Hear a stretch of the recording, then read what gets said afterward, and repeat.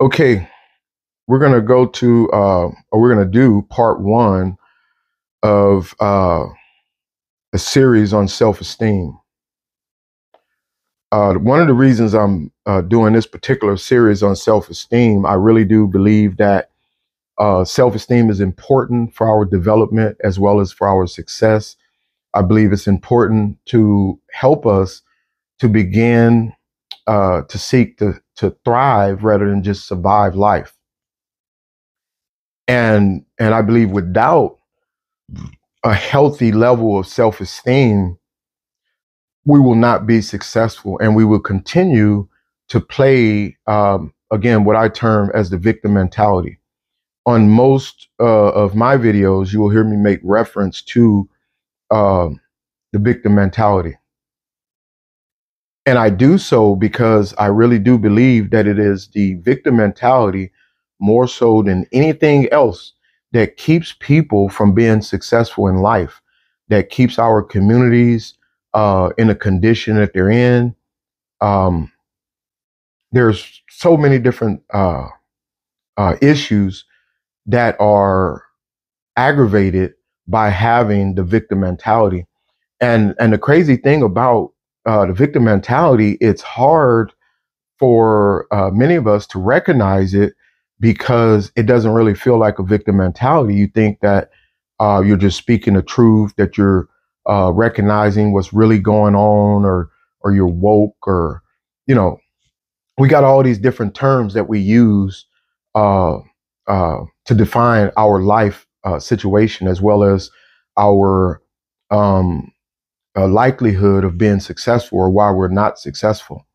For many of us, especially in the minority communities or in poor communities of any ethnicity, we tend to play the blame game when we come to describing our current conditions. If our conditions are not what we think they should be, right, or they're not as good as, let's say, someone else's conditions, so we'll find different things to identify as the root cause for us being in these unfortunate conditions, right? We may blame the government in general, or systemic racism, poor education, socioeconomic status, growing up in a bad family, growing up in a bad neighborhood, in areas with the educational system is not very good. So I do believe, and I would agree that these issues can be contributing factors, or are contributing factors to the conditions that we may live in. However, we have choices, right? And the victim mentality basically tells us that these things are the determining factor as to whether we're going to be successful or not successful. And if the government, let's say, doesn't intervene by, putting money into the communities and other programs, then there is no way for us to succeed and survive. And that it is inherently creates a atmosphere of inequality. And I don't believe this is so. I used to believe this, and I would even uh, uh, speak similarly to this in a lot of times when I would talk to people, right? And I believed it, right? And it appeared to have evidence because, when you look around and you do see, look at the poorer communities and stuff like that, they do have schools that are not necessarily up to par with schools in richer areas. And many of the families do live in poor conditions, and the neighborhoods a lot of times are in shambles, with dirt and trash and everything thrown all over the place, graffiti all over the walls. Um, you know, constant. The crime rate is so much higher, and all these other things. Now, my issue is that all of these conditions can be attributed to one thing: us, right? We live in these communities, and we, for whatever reason, create these conditions, whether consciously or unconsciously. Again, I don't think that most people consciously think like, hey, you know what? I don't care about my community, and I'm just gonna do whatever I can to screw it up. But at a subconscious level, we don't care. And with the victim mentality, we sometimes believe that we're entitled to do certain things based on the way that we have been treated, maybe by society, or government, or whoever, right? So we don't take pride in our communities. When we're walking down the street and we see trash all over the ground and stuff like that, we don't bother to stop and pick it up or anything, because we're like, I didn't put it there, so why should I pick it up, right? Um, so and even the political climate today, in my opinion, especially liberal politics. And again, I don't identify as a conservative. I don't really identify with any of the political parties. However, if something is good, and if I believe it's good according to my values, and it's promoted by a liberal, hey, I will accept that. And if it's something I believe is good and is promoted by a conservative, I'll accept that. And in my opinion, I believe that's the way that politics or politicians should act, because you should be acting on behalf of the people, what's in the best interest of the people. But instead, from what I can tell, they act in the best interest of their party politics or their party agenda, and everything that they do is based on whatever their party is pushing at the time, and they play on people's fears, right? So every time there's a shooting, for example, right, we start talking about gun laws and banning certain type of weapons and stuff like that. When in reality, what we should be talking about is helping people with their mental health conditions, helping people to learn that they can succeed and they can thrive in their life, helping people to learn that there are resources out there available to them so that they can be successful, right? And again, I believe that this self-esteem, this idea of self-esteem, is one of the things that will help us to get past this victim mentality. We will begin to develop an internal locus of control rather than an external locus of control, right? And so when I say internal locus of control and external locus of control, you can think of it as location of control. And again, I generally don't use dictionary definition of words.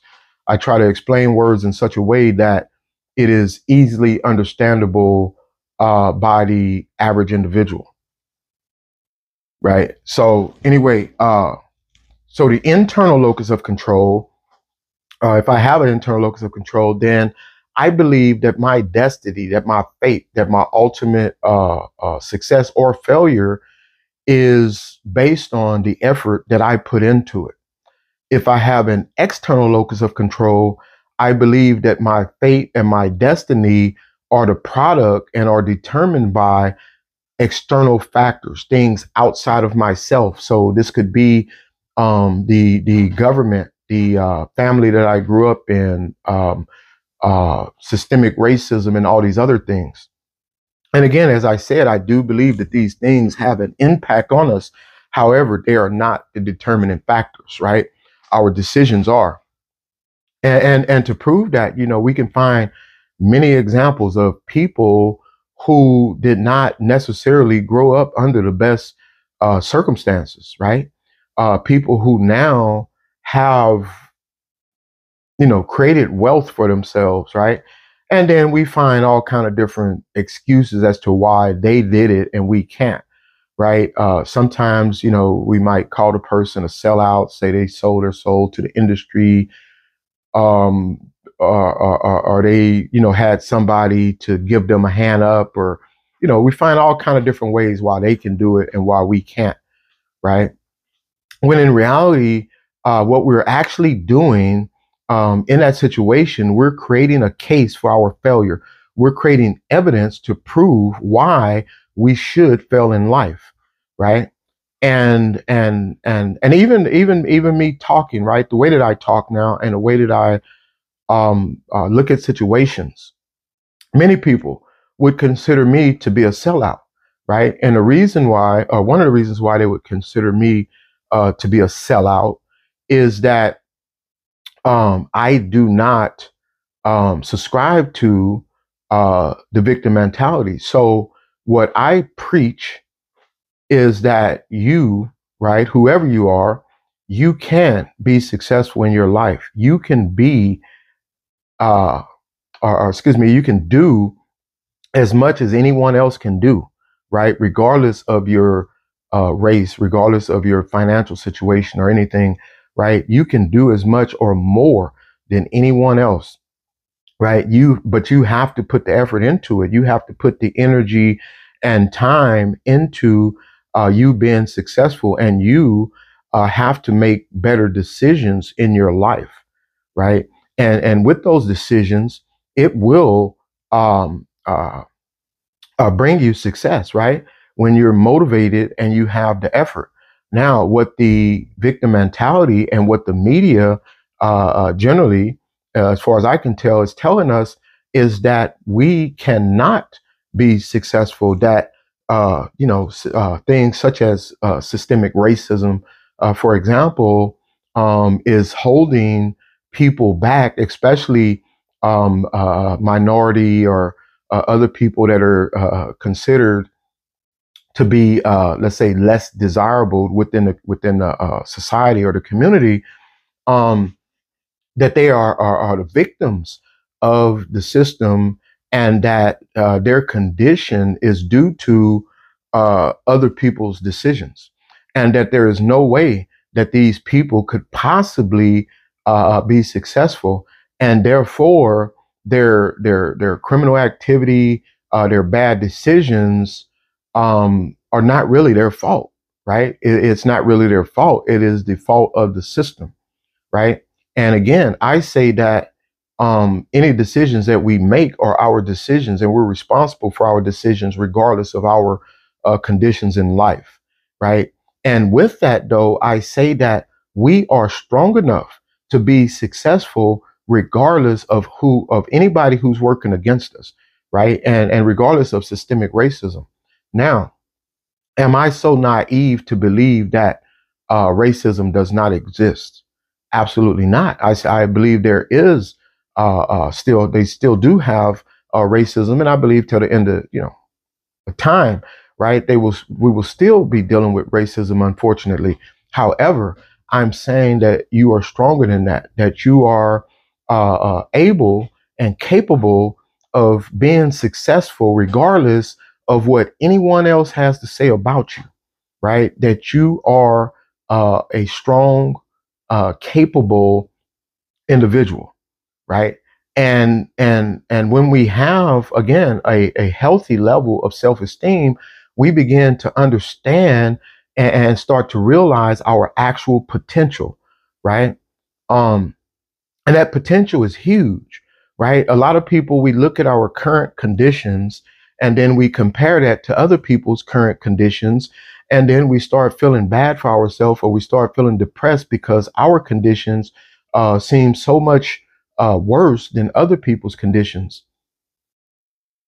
And I really do believe that that's the wrong measuring stick. We have to look at or we have to take into consideration potential, right? And so potential, technically, it's huge, and at the same time it's nothing, right? It's huge and at the same time it's nothing.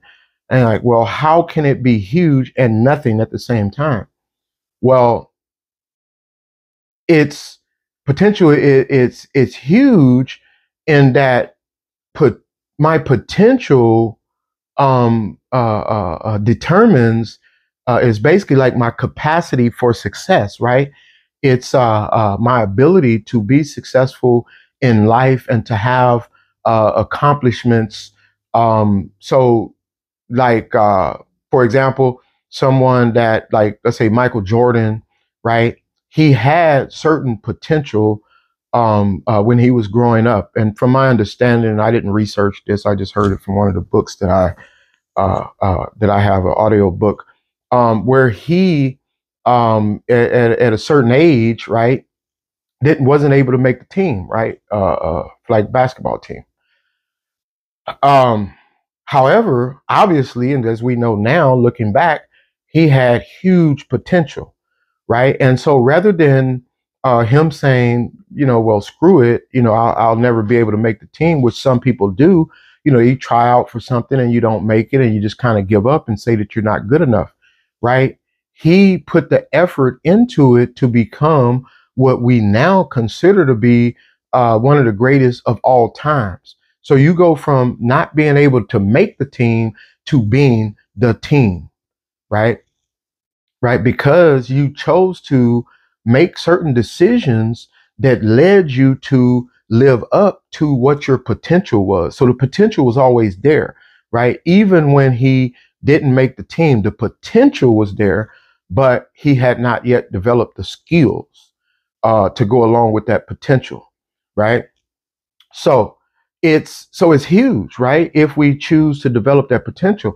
Now it's nothing, right? If we don't follow up on that potential, right? So again, we all have the potential to do so many things, and especially nowadays with our technology, right? The technology that we have, there are so many different ways to make money, right? Affiliate marketing, right? So many of you that will be watching this video, you have social media platforms that you visit on a daily basis, TikTok, Facebook, Instagram, Twitter, all these different social media platforms. And they're cool, right? You like watching different stuff, and it's cool and funny videos and stuff. I do too. I like watching a bunch of, weird shit on there. Now, with these platforms, you can do things like affiliate marketing, right? So affiliate marketing, right, is when you sign up with a company, let's say like Amazon, right? Sign up for their affiliate program, and you begin to put your affiliate link along with certain products into, let's say, attached to the description of your videos or your post, right? And when people click on those on that affiliate link, and they go and they buy that product or even some other product after following your link, then you get a portion of the commission, right? Now, some people only make, a few dollars, few extra dollars. Some people make millions of dollars using this affiliate marketing idea, right? And it's for something that you would be doing anyway. You're going to be posting your videos anyway, and you have these opportunities to get money. Also, there are programs out here, in the community that are specially geared to help people that don't have a lot of money. Programs to help people with low income to get college grants to educate themselves, right? To go to school and and gain a higher education, so that they can move forward in a good career. Even if you have a criminal history, there are programs, and this is one of the things that I tell my clients, because most of my clients are the formerly incarcerated, people who have been in prison, whether for a long or short period of time, but they have, felonies on their record. And people think that, well, I'm not going to be able to make it, or I'm not going to have as much opportunity as other people because I have a felony on my record. And that's not true. Now, you will have some obstacles due to having a felony on your record. However, it is not it will not stop you unless you allow it to, right? And again, there are programs and organizations that are out there specifically geared to help those who have been formerly incarcerated. Right now, where I actually live in Orange County, And even within Orange County alone, there are uh, 30 or more programs that help people who's been incarcerated to get a free college education, even including helping them with housing and money for food, help them to get into a trade and pay for school, things like truck driving school and getting other types of trades that the person will be able to use to help them to move forward with their life. And there's so many different programs. In future videos, I'll discuss some more of these programs. But my point here is that there are all these opportunities available. However, we sometimes choose not to make use of these programs. And I understand as well that sometimes we're not aware of these programs. So um, we end up, not really understanding or knowing that they're there, right? So, but again, my point is that if we want to be successful, we can, right? Both success and failure are choices. Success and failure are choices. And some people may not believe that because, and I understand why, because you like, why would somebody choose to fail, right? And I don't necessarily think that the person always necessarily consciously chooses to fail, like they just make a decision and say, well, you know what, I want to fail. I don't think it's at that conscious level, but I do believe that when we choose not to do what's in our best interest and choose not to educate ourselves, that we are in fact choosing to fail, right? When we uh, don't try to uh, let's say start our own businesses or do different things, we always want to settle for less or take the easy way out, right? And the thing about that is if you do the work, right? Especially while you're younger, right? You do the hard work. You put in hard work while you're young, right? You will have a easier life when you're older. But if you try to, just have fun and do what's easy while you're young, your old age will probably be pretty hard because you're going to have to continue working and laboring throughout your old age because you're not going to have anything set aside. You're not going to have any recurring income coming in because you haven't created wealth, and even for you, like your children and future generations, you haven't put them in a position so that they have things to help them with their life. And it's so unfortunate that we nowadays we have an issue, or we take issue with people who let's say create wealth for their future generations. Uh, excuse me, I had to turn on the fan. It's a little warm. Uh, and when we see people like that, we'll see people who, uh, maybe we'll see a relatively young person who has very nice things, right? And they come from a family that has money, and and we come up with all kind of different terms to refer to them. Nowadays, even the word privileged have has became uh, uh, somewhat negative, right? When we refer to someone as being privileged, right?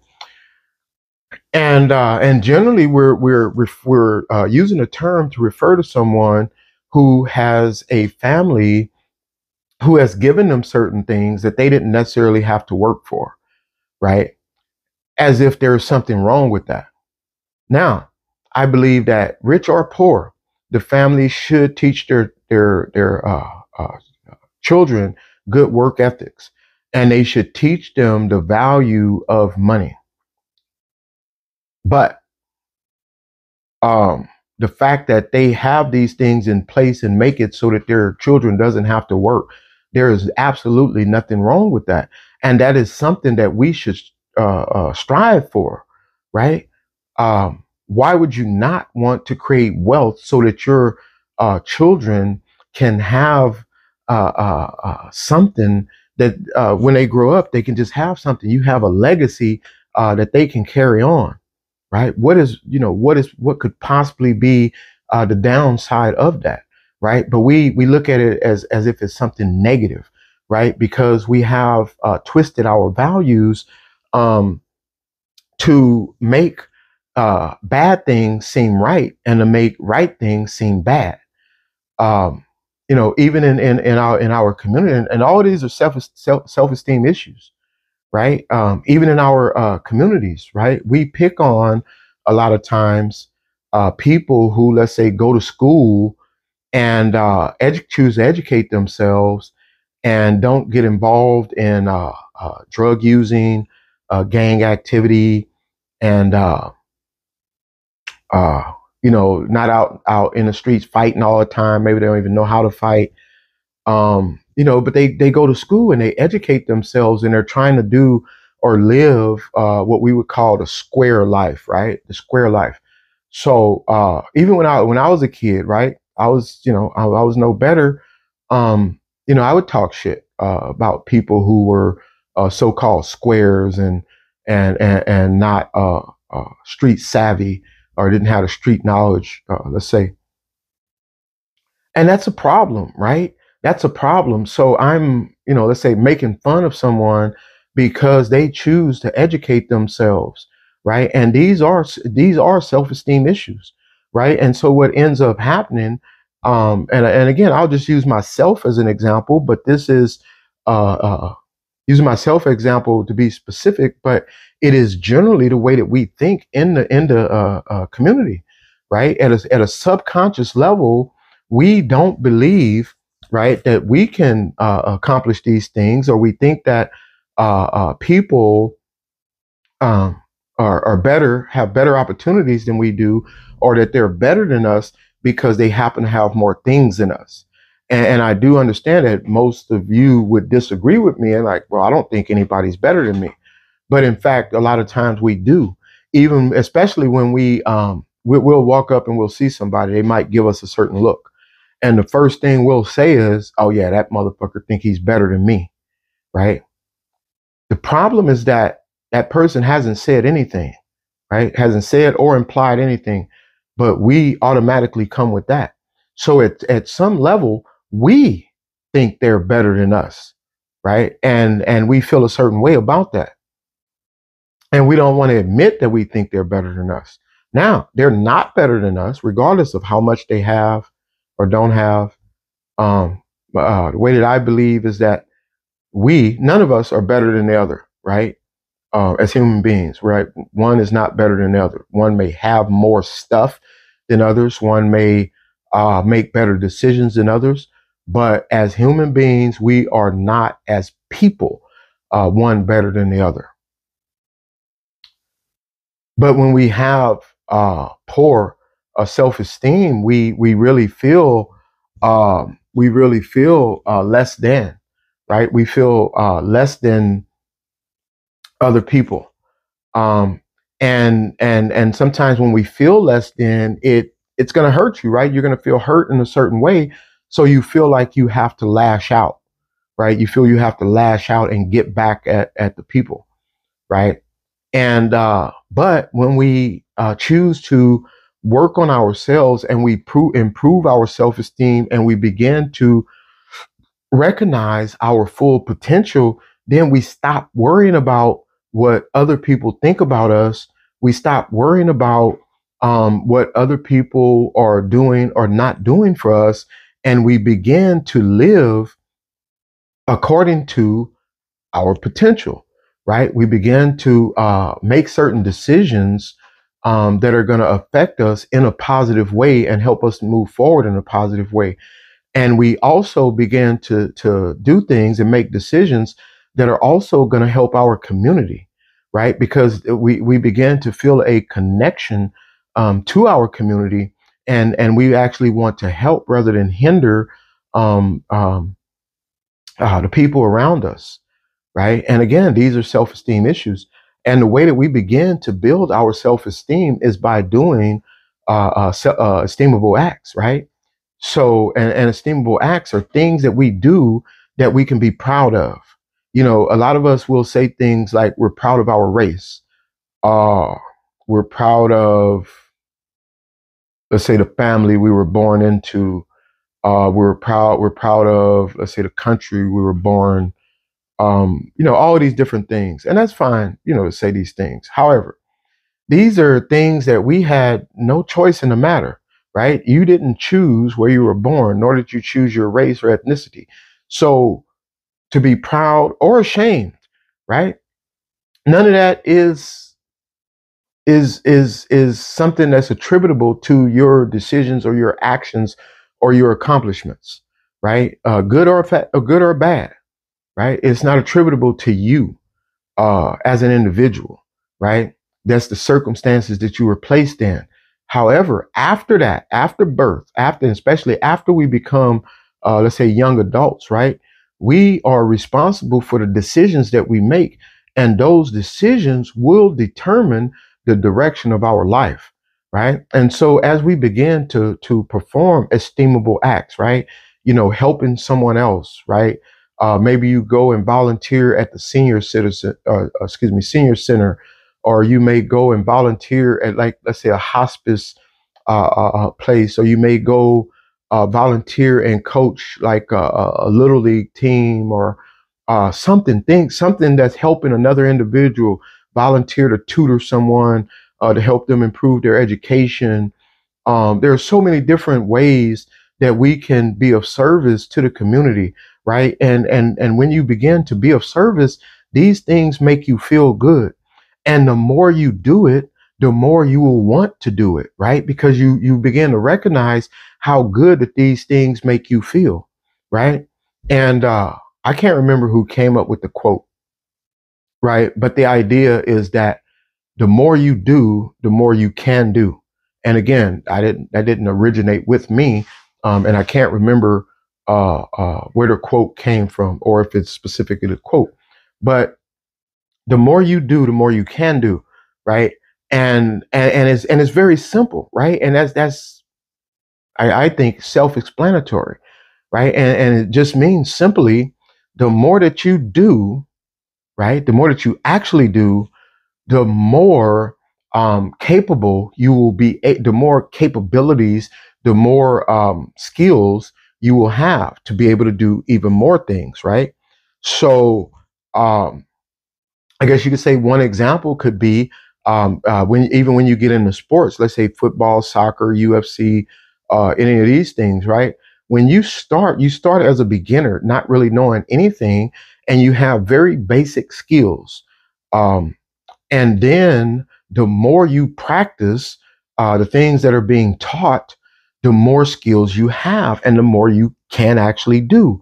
Right. And then when you begin to, let's say, spar with your teammates, let's say, and you begin to work on actually practice the moves that you're being taught, um, the more proficient you become at using these things, right? And so again, the more you do, the more you can do, right? And so, and this goes with anything that we do in life, right? Even lifting weights, right? The more you do, the more you can do. If you're increasing your strength, let's say on a bench press, right? You increase your strength, right? By the more you do, the more weight you put on there, right? Let's say doing your maximum, let's say your one rep max, um, and you put that on a bar over time, that one rep, you begin to get to where you can do two reps, right? And slowly but surely, your one rep max increases, right? Your rep max begins to increase because, and it increases as the more you do, right? The more you do, again, the more you can do, right? So this is, again, I think that's something that's self-explanatory, but I do think it is directly connected to self-esteem, right? And self-esteem will give us the motivation we need to do more, because we will have more confidence in ourselves. If I don't believe that I can be successful in a certain endeavor, then it is unlikely that I will ever engage in trying to accomplish that endeavor. Um, uh, and if I do engage in it, then I'll only give it a half-assed attempt. I'm not going to put my full effort into something that I think is a waste of time, right? But as I gain a healthy level of self-esteem, even if I've never done it before, I will have more confidence in myself that I can do it. And when I, let's say, have an unsuccessful attempt, right? I try to do it for the first time, and I'm not successful. Then I will continue, go back to the drawing board and figure out how I can restructure my plans and go at it again. Right? It's not that I'm gonna keep doing the exact same thing over and over again. Right? That don't even make sense. But I will still attempt to accomplish the same endeavor, right? And again, this is a self-esteem issue. So self-esteem is huge, right?